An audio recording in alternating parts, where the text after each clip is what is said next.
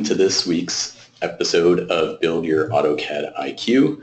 On today's session, the third dimension, we are going to be doing some 3D modeling in AutoCAD 2017. My name is Alex Bowler. I'm a technical support specialist based out of the Boston, Massachusetts office, and I am joined today by Victoria Studley. She's also a technical support specialist based out of the Manchester, New Hampshire, and I'm excited today, Victoria, because I drove up from Boston to be able to sit down right next to you in the Manchester office, and I'm kind of hoping we'll have a little bit more of an organic experience for you guys. Yeah, thanks for coming up. Hi, welcome everybody. It's nice to see you again this week. And last but not least, we got Nauman. He's our expert elite, and he's out of Westchester, Ohio. So he's going to be hanging out with you guys in the chat. And before we get started, there's just some clerical stuff we want to go over. You feel free to leave questions in the chat window. We do everything we can to answer as many of them as we can. The good thing to know is that the session will be recorded. So if you find yourself wanting to go back to something, or you realize you forgot how to do something, you'll have that opportunity to go back and review this webinar. Links are also going to be available to you. You can access them in the registration reminder email that was sent out to you guys. You also get a post-webinar survey sent as well, and you can also get this information from the chat window. Now, again, you're going to have access to all this stuff, so I'm not going to go through everything in detail here, but the things to point out in this slide are that you have access to the upcoming topics. You'll see when the dates are and the subjects for each of those webinars. All of our webinars, past and this one as well, will be posted up onto our YouTube channel. We got a link for that there.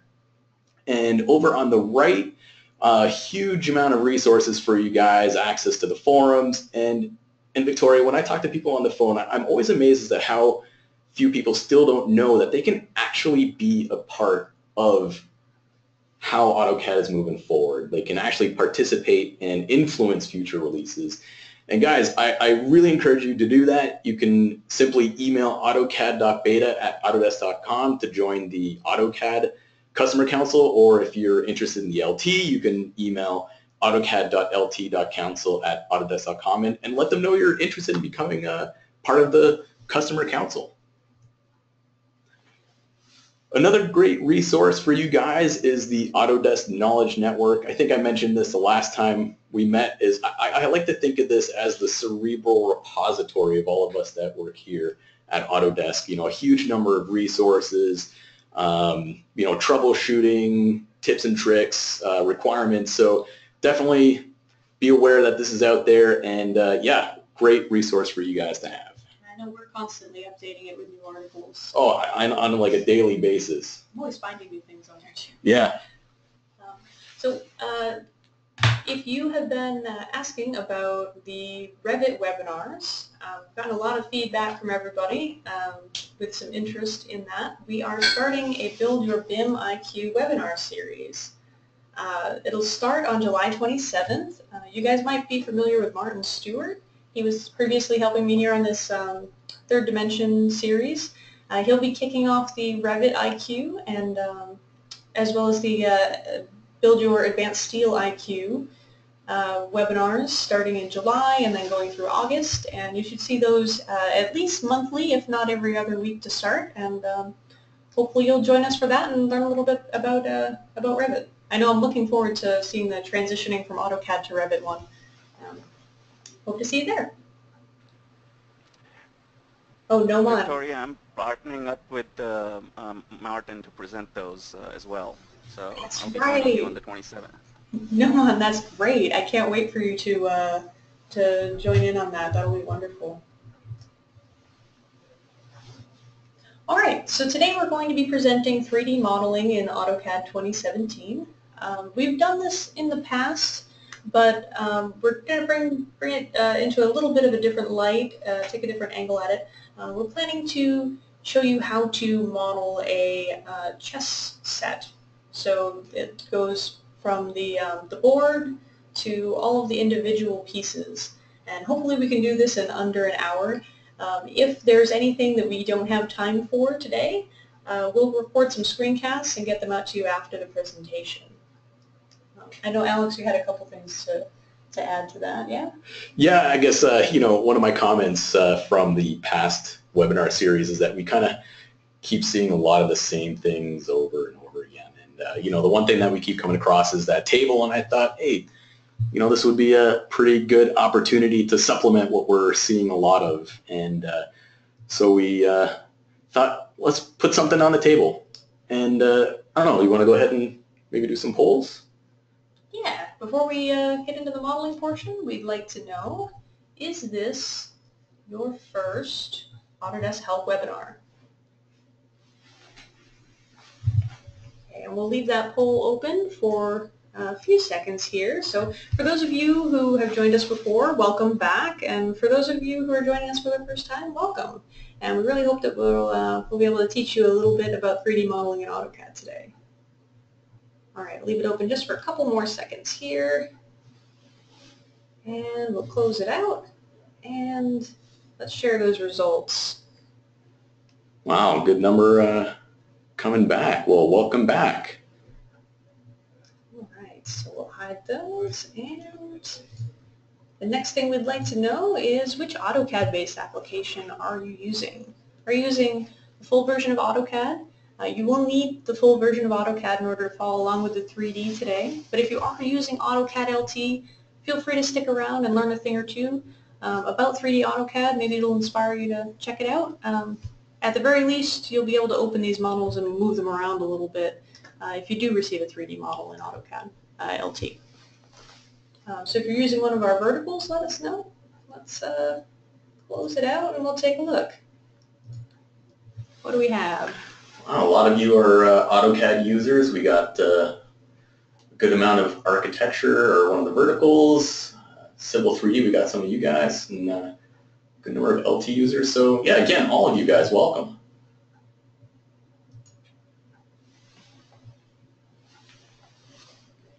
Okay, I think that's it for our polls today. I didn't have one session specific, so let's just jump right into it. All right, so here is our agenda for the day. We're going to go through a whole bunch of different things, but you know what? Let's just get right into it.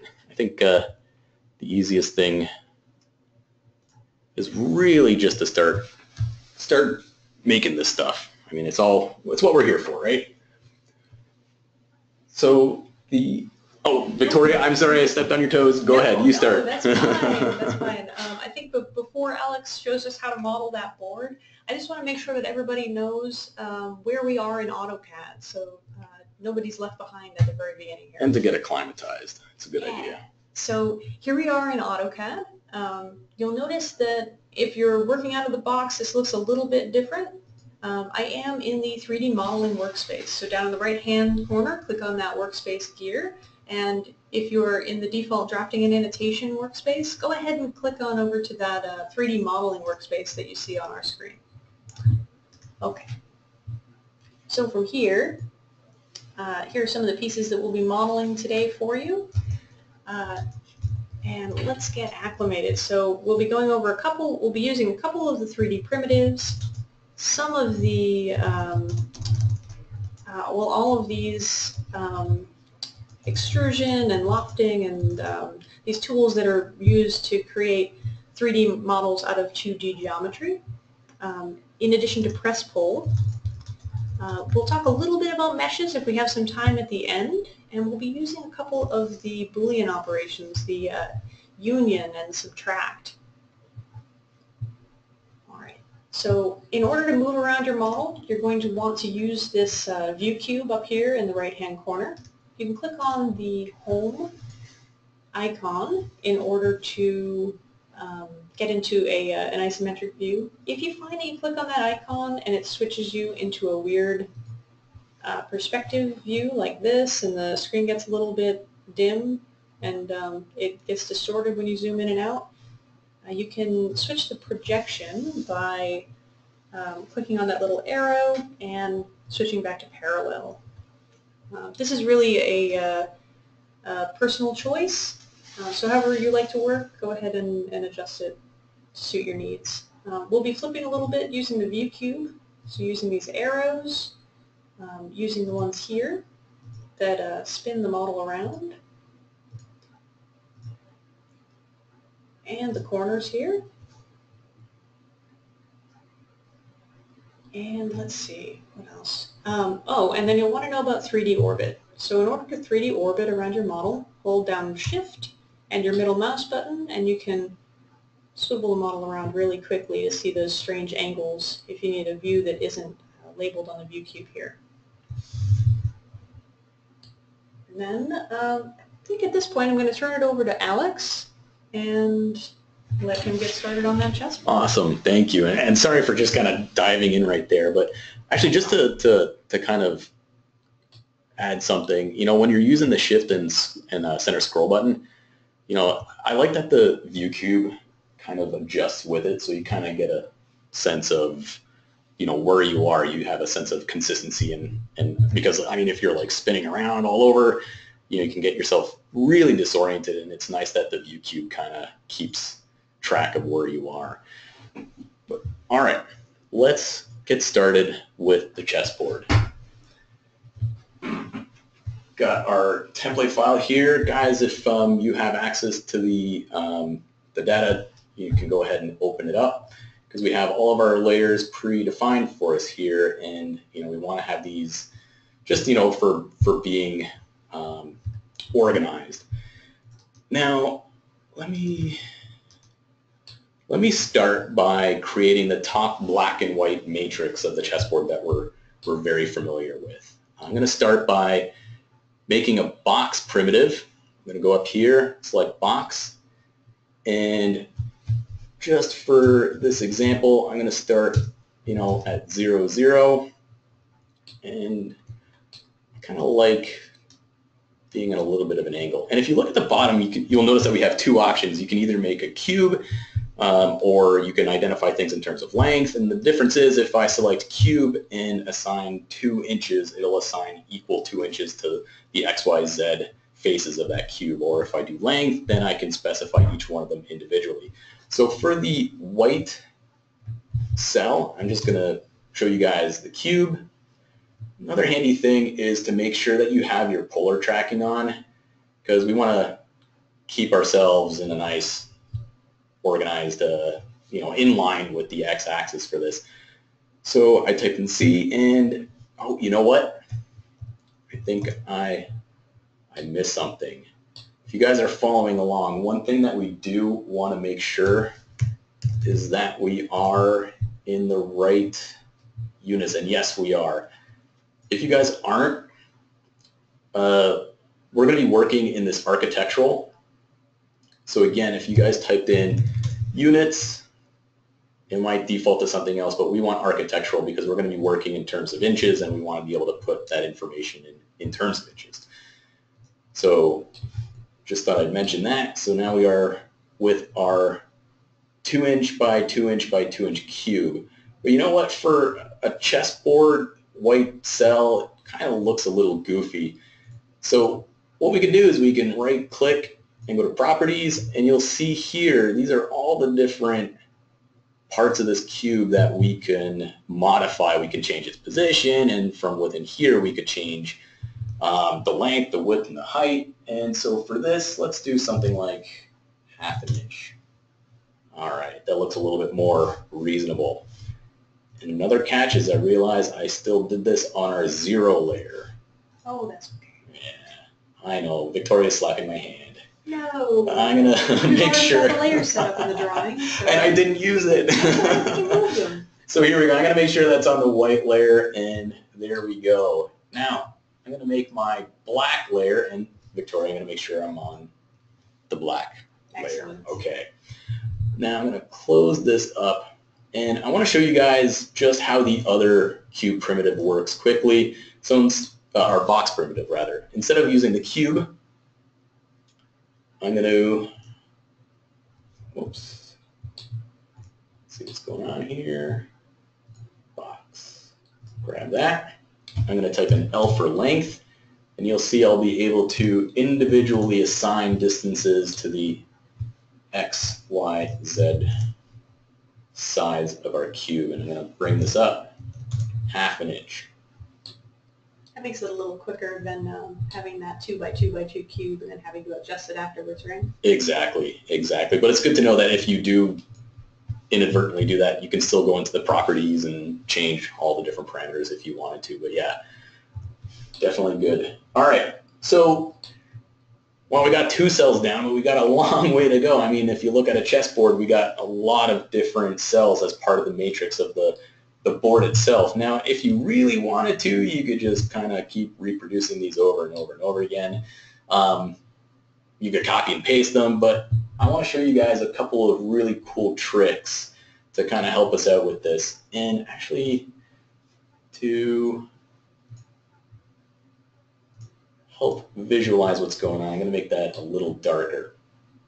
I'm going to select my 2 cells here, and I'm actually going to use the array command. Now this is pretty cool. Let me show you what's going to go on. We have our options of different types of array, but for this demonstration, we're just going to be using the rectangular array. And you see if I click it, it's automatically replicated my black and white cells over and over again. But that's not quite right. If I tag the array, I can go up here and I can modify the number of columns, the rows, the space in between. And luckily I figured this out before, but we want 4 rows and 4 columns. And I want 4 inches between, because remember my cells are 2 inches each. So 4-inch separation in this orientation will stack them up. But I want to actually leave a little bit of space in between. I'm going to set my between in this orientation to 4 inches as well, because as I'm sure we're all aware, we still need to have the alternating pattern in the other direction as well. So again, just like many things in CAD, there's like always many different ways to do the same thing to achieve the same objective. But Victoria was actually the one that showed me this other cool trick. I'm going to select my array, and I'm going to type in mirror 3D. Now I'm going to select bottom or upper left corner there and upper right corner there, and I want to go down to this lower right corner, and essentially what this should do is flip it around itself. Now, trick question, delete the source object? No, I want to keep it. And then there you go. So if you can kind of figure it out, it kind of just flipped on top of that plane that I had defined, selecting that upper left and upper right, and then kind of pointing downwards. So now it's just a simple matter of typing in M to move. I'm going to grab that corner, bring it into here, and then look at that. I mean, in a matter of like... That beats creating a second array. Exactly, yeah, no, it was super fast. I actually didn't really know about that until you showed me the other day. Mirror 3D? Mirror 3D, it's a pretty handy one to know.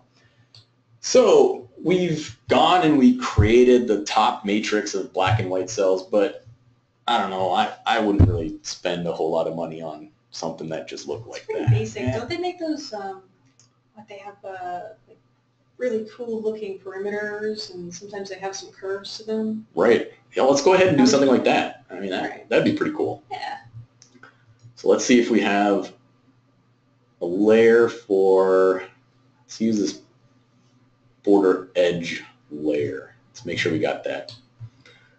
What I'm going to do is I'm going to create a rectangle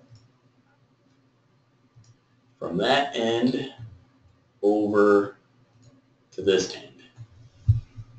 Now there is a rectangle in there. It's really hard to figure out that there is anything there. So you know what? I'm actually going to go ahead and I'm going to freeze my upper matrix just because I want to see what's going on here. I'm going to use the offset. Essentially, I'm going to be building outward from my matrix, and I want, first I'm going to do a nice clean, edge to it. I can apply material to it later, kind of give it some nice effects, but I kind of want my original, or my first edge to be just kind of rectangular before maybe I get into some more artistic kind of stuff. To hold them all together. Exactly. So I'm going to use this offset command right there. I'm going to click on, whoops, trying going to specify the distance. It always helps to read the command line. So why don't we create, an edge that's 1/4 of an inch thick. I'm going to select my rectangle, and you'll see depending on which side of my original rectangle I go, my second offset rectangle is going to appear on one or the other side. So I want to work outward. So there you go. Using the offset command, I replicated that rectangle, and now it's on the outside. Now, if I bring my matrix back on, you'll see I'm kind of along the edge here. Now, I can do this one of two ways. I can either use the extrude command to select the rectangle and move everything up and down, but let me show you what's going to happen. If I did that, we're actually going to be extruding the whole interior of our chessboard. And I really don't want to do that because, maybe I'm thinking ahead, I'm planning ahead, and I'm going to be 3D printing maybe these individual components. If I just wanted to have like that edge without a volume in the middle of it, I'd have to use the subtract to do that. And I think you're going to be touching... I am, but it sounds like an extra step. Yeah, you know what? There must be a tool that you exactly, and just get that edge. Absolutely, and there is. I'm going to turn actually, leave that off for a second. I'm going to use this other thing called press pull. And the great thing about this is that I'm not actually selecting the rectangles themselves. I can select the space in between and just have my edge volume represented by the in-between space of those two rectangles. I'm going to eyeball this. I'm going to turn my matrix back on. I'm going to go to press pull, grab that space in between, and I don't know, Victoria, what do you think? Something like that? Does that look good? I bet if you click on that corner, it'll make it flush with those. Yeah, there you go. Good call. Right? So there you go. So we have a start to our edge, but you know what? I'm not a big fan of this. Let's start getting into some more artistic stuff. It's a little boring, yeah. It is. It is. I'm going to create a second rectangle. I'm going to grab the upper left corner there, and the upper. You know what? Actually, Victoria, I'm going to make a new layer. Oh, another edge layer. Yeah, because I'm probably going to want to see this. I'm going to type in layer. This is just the way I like doing it. Typing in the layer command will open up our layer properties manager, and let me just kind of expand this. All right. I'm going to hit this little icon up here, new layer. Let's call it board edge 2. There we go. And if I double click it, little green arrow is going to show that that layer is active, and I'll see it up here as well. So I'm going to do that over again. I'm going to create a rectangle, upper left and upper right. And the reason why I wanted to do that is I'm actually going to freeze this stuff so I only see, I only see that edge that I created. Now, I don't know if you guys have seen a lot of chessboards, but I like the ones that have like that nice rounded edge to them. So I want to try to create that rounded edge. And the best way to do that is actually to create the edge in profile. So I'm going to go, you see my view cube here, I'm going to select on front, but you see this little XYZ widget, and yes, I said Z. It's a very Canadian. It is a very Canadian thing to say. And again, if you're outside the States and we're working in inches, I apologize. But for this example, we'll just go ahead with it. Now, you'll see I have my XYZ plane here. This is the Cartesian plane that just comes whenever you load in or open up AutoCAD. It's the default Cartesian system. It's also known as the World Coordinate System, or WCS.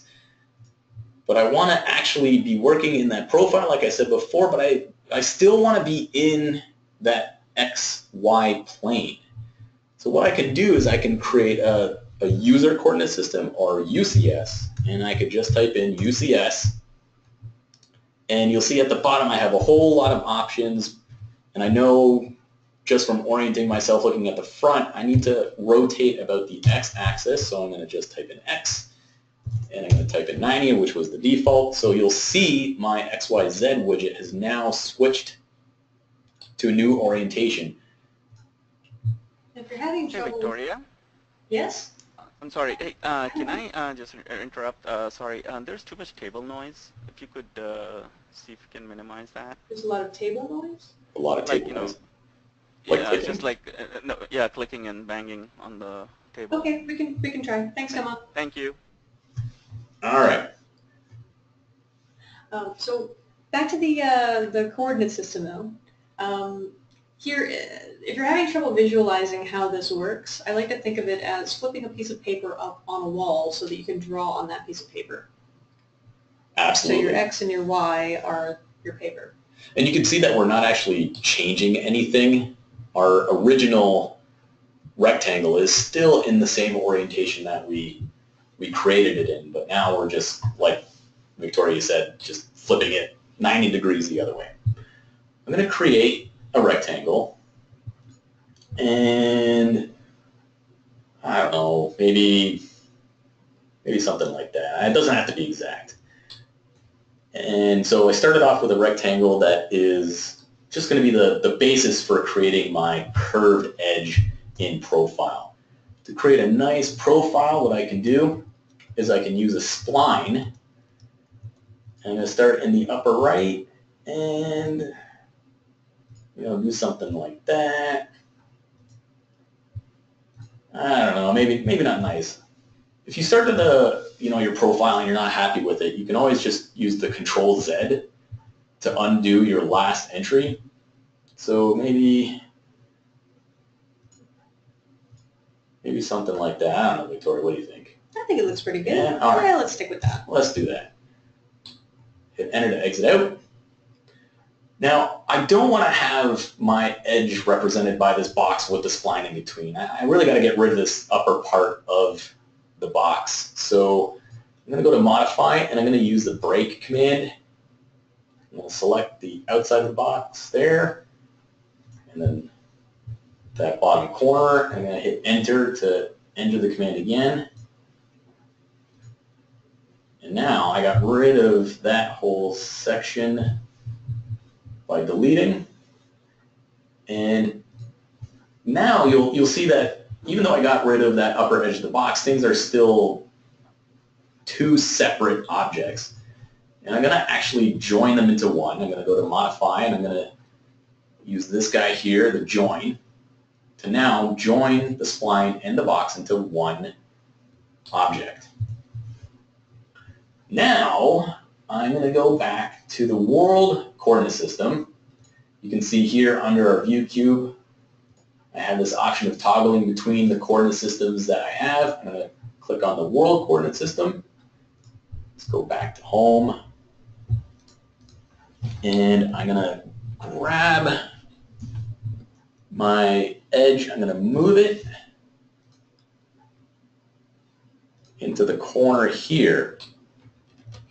Now, what I'm going to do is, because I want this curved edge represented all the way around this rectangle, I'm going to use the sweep command. I'm going to go over here, select sweep. You see on the command line, select the objects you want to sweep. Now, this is the one I want. I'm going to hit enter. And then select the path, which is my rectangle. And then there you go. That profile is now represented just like that. Two pretty simple clicks all the way around my edge here. And if I turn things on, we will see, wow, it's not that bad. I don't know, Victoria, what do you think? Does that look pretty good? Looks great. So there you go. Just a quick tutorial, an example of how you can go ahead and create a chessboard. Yeah, sweep is definitely one of those commands that saves you a lot of time on something that seems like it would be really complicated. Yeah, I mean, it was just super fast, and I think what will end up taking the most amount of time is the artistic, aspect of it. How do you want your thing to actually look like? Yeah, oh, definitely. The actual implementation of that is pretty quick. All right, what do you think now? Do we want I to? think maybe we want to design one of those ponds. I think that's a great idea. It Maybe seems like the simplest start place to getting start. into something a little bit more sculptural than just our board. So Yeah, I think so. all right, let's move on to our chess pieces.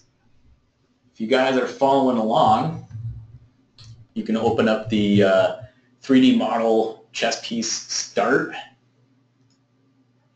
and here we go. If you open it up, you'll see Victoria and I should not say that. Victoria, you definitely spent the most amount of time getting these profiles. It's just tracing. It's okay. I could not do this. I mean, this is awesome. These look really good. But anyway, we started off by tracing, all of these different profiles for the different chess pieces that we want, and we're going to go ahead and show you a couple of different methods and techniques for creating these. I'm going to start off by showing you guys how to quickly do the pawn, and the pawn's the easy one. Sorry, Victoria, I kind of chose the easy one. It's pretty, I mean, it is the most symmetric. We drew straws. We did. And Victoria got the short one. So I'm going to go zoom in here, and so we got everything labeled for you guys. So again, if you have this file, everything's labeled out for you. This was our starting geometry, and I'm going to zoom over to this upper area here, and I want to show you guys two quick ways of creating the pawn. Again, pretty simple, definitely the easiest piece that we can do, so it shouldn't take too long to do. The first option I'm going to show you is the revolve. If I go up here, I can select revolve, select the object you want to revolve, and actually before I do that, you'll see that there is an option for mode, and I'm not going to touch on this, Victoria, because I think you're going to get into it in much more detail, but you can mention it briefly, yeah, and I'll walk you through the details. Sure. So if you typed in mode, we essentially have our option of creating these things in terms of solids and surfaces, but for now, just with the pawn, we'll just stick with the solid. So we'll select solid, I'm going to select my object, enter, and then specify the axis about which I want to revolve. So if I click 1 point down here and 1 point up here, and conveniently we got that center axis defined for you guys, and the default is 360 degrees, which is exactly what I want. Anything less and it'll appear as though there's a sliver in the pawn. So I'm just going to hit enter to get to the 360, and if I hold that shift and center scroll button, you can see, hey, we got our pawn. Super quick. Another option we have is using loft. And what we did from our profile, we created a series of circles. You can see them here. And we're going to use the loft command to create either a surface or solid along each one of these circles. Now, the thing is, you want to make sure you orient yourself in a way where you can see each one of the circles individually. If there's overlap, it might be a little problematic only because the order in which you select things does or can matter. But if you make a mistake, then don't worry about it. We can always use that Control-Z. But let me show you what this is going to look like. I'm going to go down here, select loft, and I'm going to start.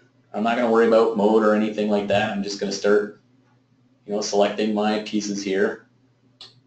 Zoom in, and you'll see how it's starting to shape itself as I select each one of these circles individually. And you see again, if you made a mistake, Control-Z, and you'll go back to your previous point.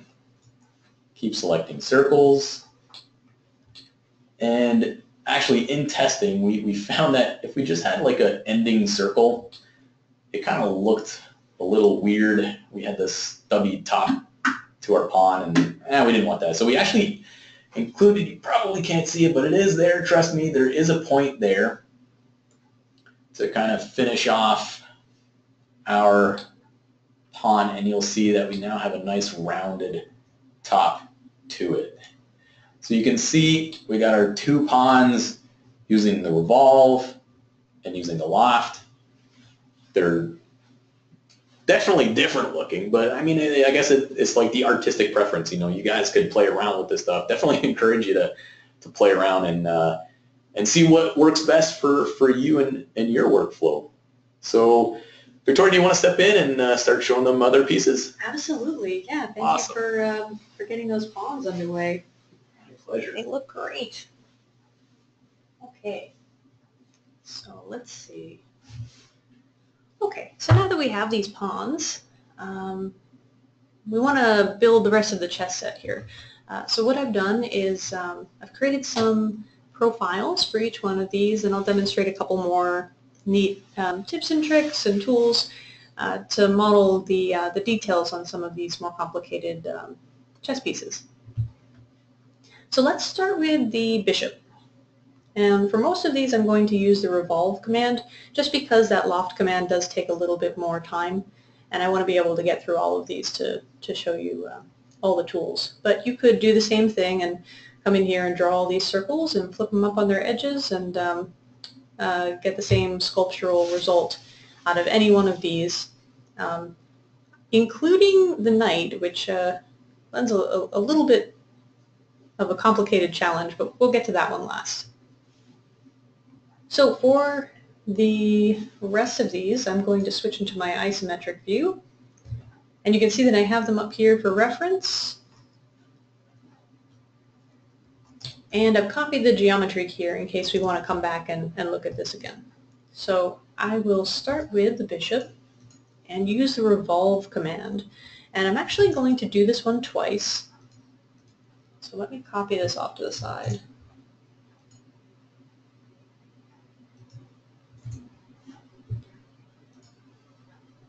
So when I revolve the bishop, as Alex alluded to earlier, for all of these different commands, revolve, sweep, extrude, and loft, you'll have the option to change the mode. So as soon as I click on that revolve command, you'll see at the command line the option MO for mode, or you can just click it. And then it gives you the option of switching to a solid or a surface. And right now it's defaulted to solid, and I'll leave it there for now. Well, let me do the surface first so that I can switch back. Alright, so we'll click surface, or if that doesn't work, we'll type in SU, and that will switch the mode to create a surface when we revolve this. So I'll pick this one,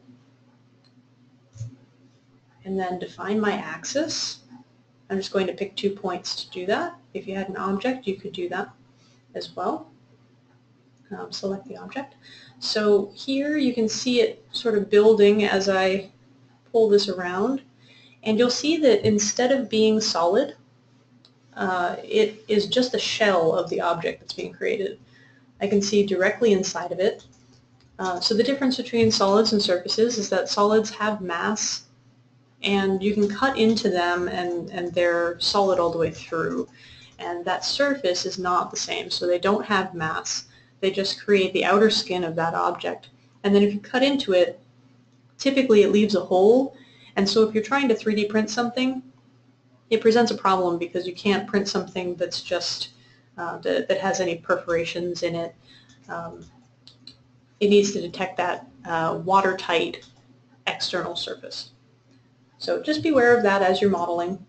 There are ways around that as well. So I'm just going to put in 360 degrees, create that surface, and then I will do the same to this one, except I'll make it a solid. All right. Oh, I did it again. There we go.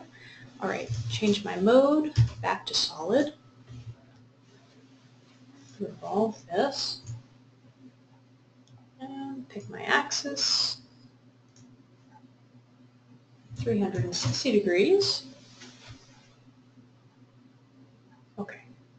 So now I have two of these bishops. Oh. I can't get to that other one there. I can't get to that other arrow. Okay, there we go.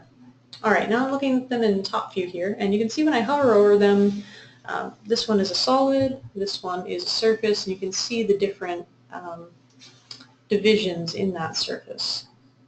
Now, if I right-click on it and select Properties, I'm just going to dock my Properties palette over here so that we can see it as we work. So the interesting thing about a revolved surface or solid is that you can actually change the angle of revolution on the fly. So if I accidentally put in 90 degrees or 26 degrees, I can come back here and change it, and vice versa. If you just need a little thin surface like this, you don't need to revolve it all the way around, you can come back in and modify this later until you get exactly what you're looking for.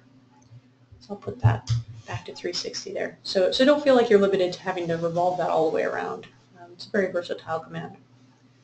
So the next thing about the bishop that we want to do is add this cutout that you get at the top of the traditional bishop model.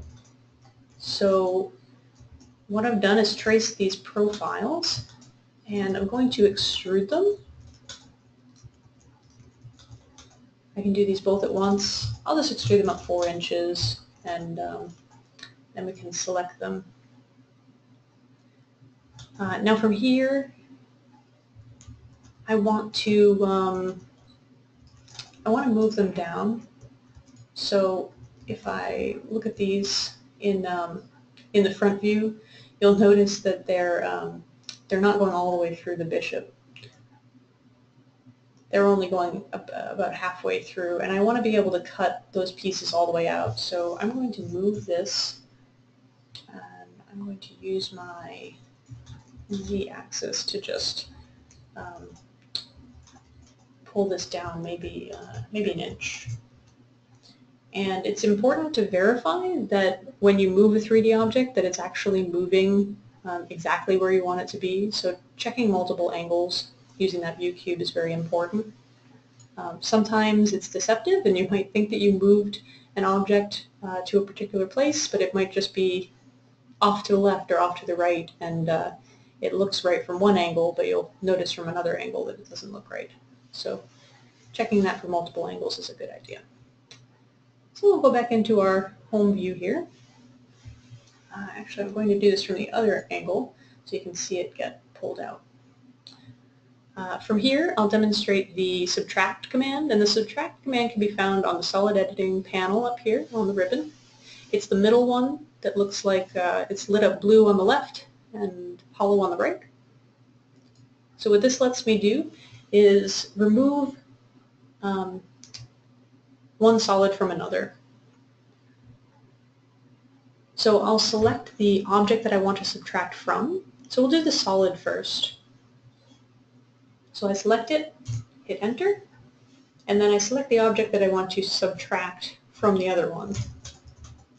And let me do the other one really quickly. I'm going to do the same thing. Well, let me show you first what it should look like. So this is the solid. If you look inside here, it's actually solid through and through.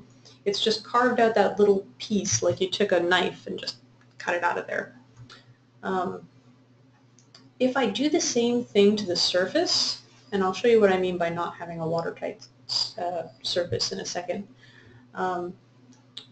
If I subtract this from the surface version, I get this error message that warns me that I'm subtracting a solid from a surface. There are commands in AutoCAD now that help you do this. Surf trim is one of them that would help you close up this surface to make it a watertight object. But if I just subtract this solid from it, I'll show you what happens. Oh, did I selected the wrong thing? Oh, no, sorry. Undo.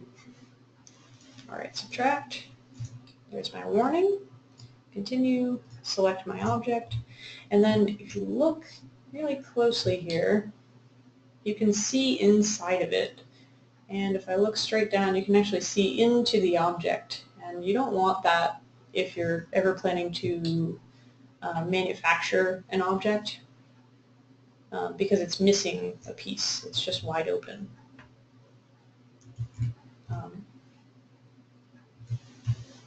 So if I come back here, I'm going to try this on the fly, and if it doesn't work, we'll move on. But let's see it. Well, no, you know what?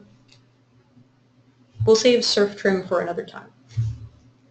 But that demonstrates the difference between solids and surfaces, and one of the things to watch out for with that. So I'll delete that one, and we'll move on to the next object. CA Ward was really hoping that we could do the night next. Is that possible if we do the night? We can jump onto the night, yeah, all right. I have a whole other file for the night because it jumps into meshes. Do you think we still got time? Maybe we can... Oh yeah, we still have time. I'll do the night. The night's really cool. So meshes are interesting. They are an even more sculptural way for you to model. So I've set up a bunch of different profiles. This is getting into the more complicated side of 3D modeling, and I am by no means the end-all be-all expert on this, but I'm going to try to show you a good introduction to some of the things that you can change to get the type of model you're looking for. So the first thing that I did here was trace out the profile of this, this knight in a spline. So if I select this, the spline is set to fit.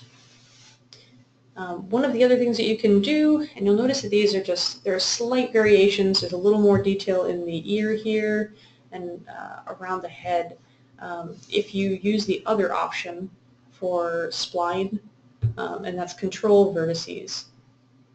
And if I zoom in very close to this one, you can see the control vertices on these that are used to adjust this.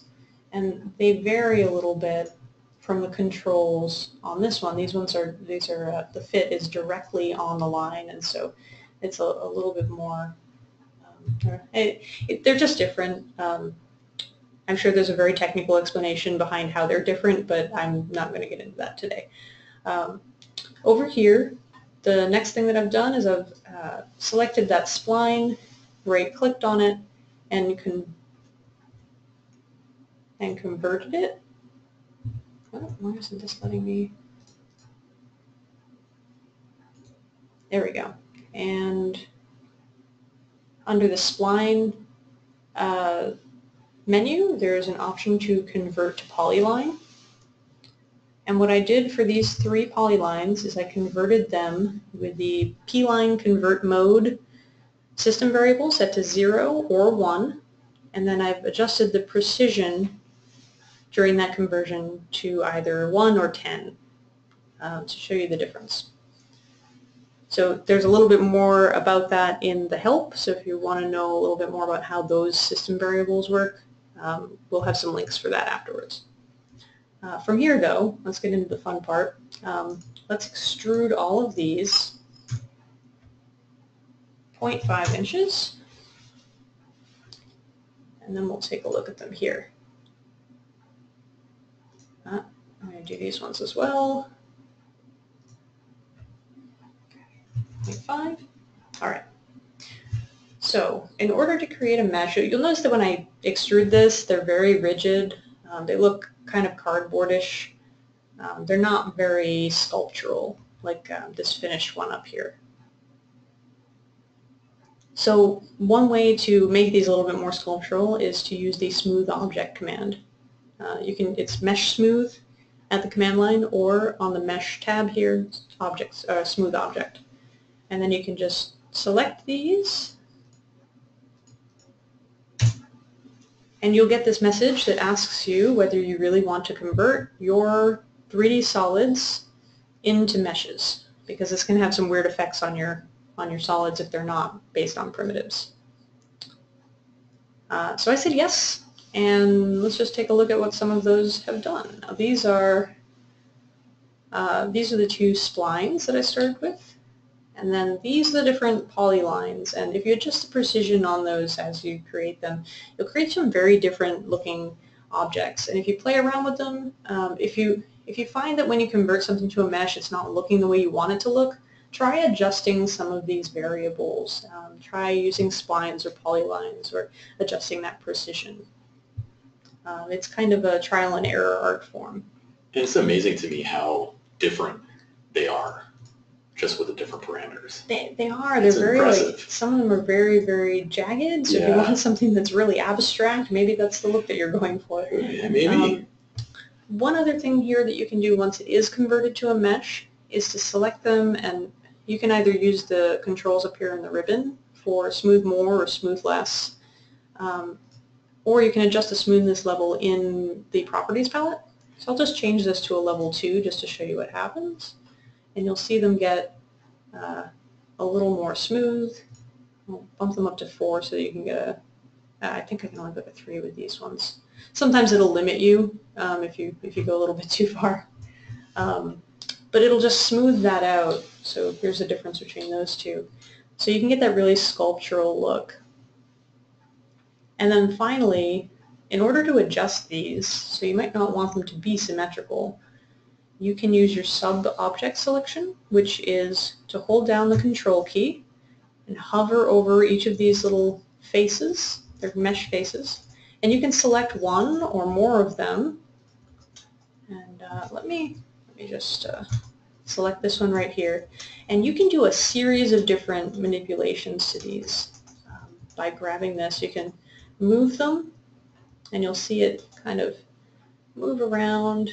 And you can see that if I selected a bunch of them in a particular corner, you could really affect the look of that model. It makes it very flexible. If you right-click on this gizmo, it gives you the option to move, rotate, or scale. So if I rotate, it gives me the rotate gizmo, and it allows you to rotate that face. And that might come in handy if you need something, you know, to move in such a way. So it makes these very, makes your what was once a rigid model very versatile. So if I change it to scale, you can see that it really just shrinks it in, and you get a very different looking mesh face. So finally on that, once you're happy with the model that you have, if you want to convert it back to a solid, you can do that by selecting it, right-clicking, and going to convert mesh to, and then either a faceted solid, a smooth solid, or a faceted or smooth surface, depending on what you're trying to convert to. I'm just going to convert it to a smooth solid, just to show you what I've come up with here. All right. So this is the one that you'll see in that final model there. All right, I know we are running a little short on time here. This actually was a good portion to cover. Let me jump back in, and we'll revolve these really quickly. And I'll show you. All right, so we get our rook.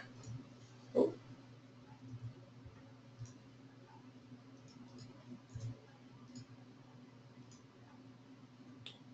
And we'll accept a default. We'll do the same for the queen. Oh, I picked the wrong point. And we'll do the same for the king. And now we very quickly have those last 3 pieces. And then you'll notice that on the rook here, I've added a little sculptural piece on the top. If you flip this geometry up using your rotate gizmo, you can flip it 90 degrees and then move it into position, and then use your press pull. And I'll go -1/8. And we'll do the same for these and say positive 1/8.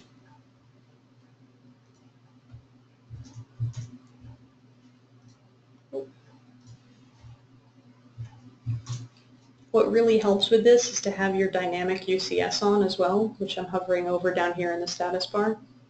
UCS detect is the command, or F6.